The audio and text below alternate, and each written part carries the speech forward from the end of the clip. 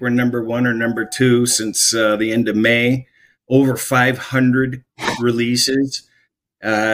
So very proud of the people that I'm Yeah. working with that helped me with this baseball. But I'm taking a flyer on the Twins today.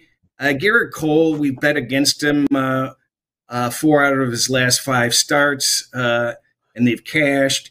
And he's basically over the last 2 months become a very average pitcher, basically averaging out it with a 4-point ERA. The Yankees have scored 3 or fewer runs 8 out of the last 9 games. Cole's worst start came against this same team. And Ryan's going for the Twins. He had a bad outing last time, but the 3 previous bad outings he had, they rebounded nicely. So we gave it out to clients at plus 175, and just feel there's some value in that.